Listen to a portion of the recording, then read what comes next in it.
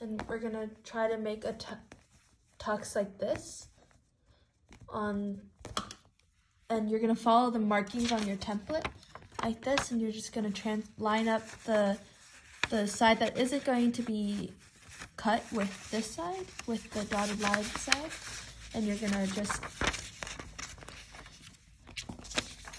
going to write out the measurements.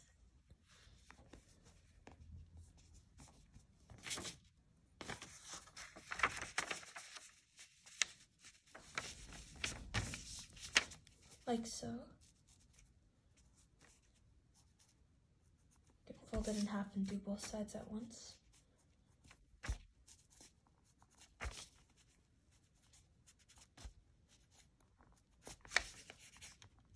Now where the X's are going to be where we make our tux.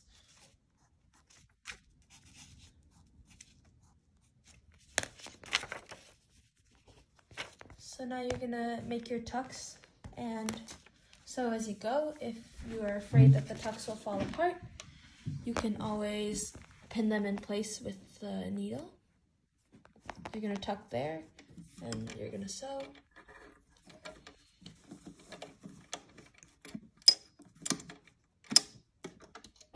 Make sure you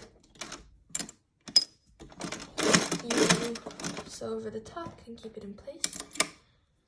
And then you're going to use a sharp object and tuck the next one and keep sewing down. Once you're done with that one, you're going to tuck the third one.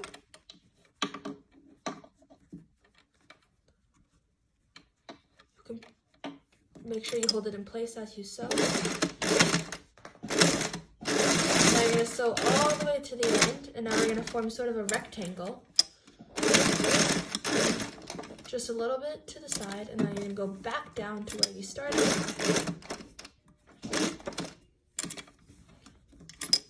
So that you can properly secure all the tucks, but while you're doing this, make sure you make the tucks stay in place.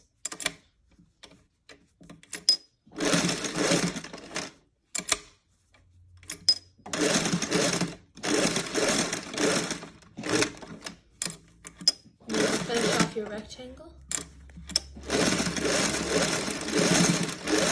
can always reinforce it to make sure they fit better. And your mask is done.